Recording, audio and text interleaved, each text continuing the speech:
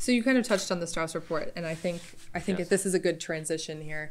I think you and I both know that the discussion around Strauss isn't going to go away anytime soon. So we know that there's ongoing litigation. We know that there's ongoing mediation. We know that the university is offering free counseling to those affected by Strauss, and now we know that the number of people joining these class action lawsuits has topped 300. So kind of stepping out of your role as university president, what are your thoughts as both a person and also a medical professional? Oh, so I'm one person. I don't step out of myself. I'll just be the same. And I'd say that the first thing I think about with this is what a horrific tragedy it was. What a terrible thing it was. How awful I feel for each and every one of the people who was victimized by Dr. Strauss. I think it was horrible for them. It was awful. It's awful, period, for someone to be abused. So that's awful. It's a terrible, period. And I've said this before, and I'd say it again, that I appreciate so much that those people who came forward to help by sharing their stories, help us get to the bottom of what happened. As a medical professor, it's doubly horrific that I mentioned trust. Here's someone who, in fact, abused a position of ultimate trust. It's one of the things that's most precious to medical professionals, is that you and your patients have trust. So I think that that's awful, and unspeakably awful. So I just would repeat myself by saying that this was awful. This was a terrible thing, and I'm looking forward to progress. But it was a terrible thing.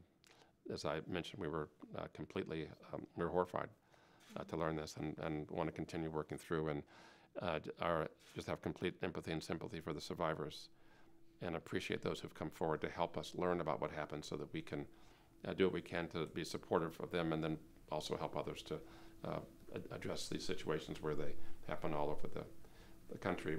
We sadly, you've seen this, I've seen this, see how common these things seem to be in one way or another, with one or two or then many. And it's something that we have to really explore as a country, as a nation, to try to do what we can to make ourselves safer. Yeah, if I may continue on that point. In May, you announced the creation of the National Sexual Abuse Task Force, as it became, like you said, more and more apparent that situations like this are less and less unique. So what steps have been taken to implement that task force? Yeah, so we have a chair of the task force. Have we announced that yet? I don't know. So we haven't announced I know who the chair is. So we have a chair of the task force. It was waiting for this fall to pull together. So there's a chair. There are members to the task force that are named. They are just now in the process of convening. I think this month they'll convene for the first time. So we'll have an announcement shortly about who they are. And that's all. So, but we have a chair and a task force that was named over the summer, and that work is beginning in September. And we're in September, so we'll have an announcement formally soon. Do you know when that announcement will be coming? Yeah, soon. I don't know exactly when. I look at Chris sometimes because I just I remember that last month we said we'd be ready for an announcement in September, and I realize it's now September the 9th, and so sometime within the next couple of weeks. But we're very pleased about the chair and the task force, and looking forward to real meaningful work from them. What are kind of the first steps for that task force now that we have kind of some people in positions to get that work started? It's an organic thing, so it will develop a little bit on its own. We'll see, but I imagine honestly that it would be similar to the mental health task force that we put in place a year and a half ago. That the people on the task force would bring their perspective and expertise together, and then they would be informed by experts from around the country, and then come out with recommendations and suggestions after having a period of reasonable deliberation. So that's what we're looking for, and that the process is just starting. Kind of like a recommendation implementation process that we saw with the Susan Mattel task force, perhaps. Yes. What can we learn? And then, given what we've learned, what can we do to make the world a safer place? What can we do to enable survivors to come forward in a supportive way? Those are the questions I'll be interested in hearing. But we'll also let them, if again, we pull together people with great experience. They may develop additional things they wish to look for, but that's the approach that we took in putting the task force together and asking people to join us. Mm-hmm. And you touched on the issue of, trust, and obviously these people, they're in a place of power and they're in a place of access. You mean the abusers? Yes. So, in the case of Strauss or Nasser or anybody like that, they have kind of this extraordinary access to people. So in light of that, what steps is the university taking now to ensure that, people in these places of access and power and trust are being held accountable? Yeah. So a couple of things. So this power relationship abuse dynamic has some of its awful manifestations and things that we would see in the newspapers these days. But it extends throughout society. It goes all in an entire span of the Me Too movement. Would be circumstances where individuals were assaulted in one way or another by other individuals with relatively modest power differentials, but sufficient enough to be a power differential. And so I would say that the broader question for the society is, how do we deal with this broadly? How do we empower people to help? How do we learn to decrease the circumstances under which someone would choose to abuse someone else? How do we empower people to resist that and make themselves safer? How do we react to the information that we have to make our communities safer broadly? It's a terrific problem that if we look at, I'm sure affects millions of people across the country. And it's often in silence, often in shadows. And we'd love to be able to find a way to shine a light in those places to make them safer places. I have no magic answers, but I would say it's a broad process. Here on campus, we have even more recently, but over the last decades, initiated a whole series of programs, modernized programs, updated programs. Our Office of Institutional Equity is new with a new director. We did a national search for a person with great experience in this area, and so we feel very good about that. Our goal is to be an exemplar of best practices, but this is another very big area of national challenge, and we'll just continue to do the best we can. Really do what we can to empower people to come forward and to make it safe for them to come forward, and then to do what we can to reduce the opportunity for this abuse to take place. I want you all to be as safe as you can be. Yeah. And we want to do what we can to have a community that makes you as safe as we can. The first thing that comes to mind for me is I know the Student Health Center has a chaperone policy.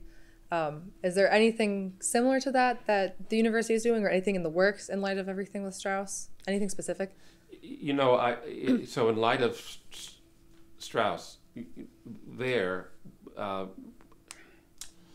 we'd say broadly that there are policies and procedures in place now that if we would use them and follow them, we'd be safer. So with chaperone policies and escort policies and a variety of things that we have, the things that we've done with you from Buckeyes Act, all of those things were meant to try to make us a safer community, to allow observers to not be an innocent bystander, to be a participatory bystander in circumstances that I would worry about you all finding yourselves under risk. So those are the kinds of things we'd like to continue to propagate. And I will thank you and your fellow students for being so active in these areas with us, because you can step up and help us all be a safer community, and we care very much about that. Mm-hmm. One thing that comes to mind, specifically with Strauss, is that it wasn't, like something like the chaperone policy, it wasn't an issue that nobody knew. We found that, people at the university knew, and, recently we just found out that people at the state medical board knew about this as well. So what can we do specifically, and I guess what is in place now for people to report something like this? Because, in this case, it wasn't an issue of people not knowing, or this just happening completely behind closed doors. Yeah, I would say now we have a variety of hotlines and individuals and reporting relationships that that allow these things to come forward. They also have to be used. And so just think, I mean, the number of you that are here now. So with this number of people here now, you will know several examples of people who've been sexually assaulted while you're in college. Friends or roommates or colleagues. I mean, it could be even one or another of you have had one of these experiences, something that happens. And how they are followed up on or reported is uneven, even now. And what we want to do is to try to streamline those things, to make it that people can find ways to get help. And when there are, in a circumstance like happened with Dr. Strauss, even those decades ago, there were mechanisms to report this. He was reported. So that ultimately happened. It just happens. It just has to happen faster and more effectively. And then those, as we all read about last week, the people in authority to receive these reports did not act in ways that we today believe would be appropriate. I believe that they didn't act in ways at that time would have. I'm not going to say I believe they didn't act appropriately at that time either. And we'll learn more about that as we go forward. That was again part of our report, was to look at what happened, and then who knew what about what happened, so that we can do what we can to make ourselves a safer community coming forward. I hope that I believe we have many more mechanisms in place now, but I believe that we're a much safer community today, truly, and that we want to continue being safer tomorrow.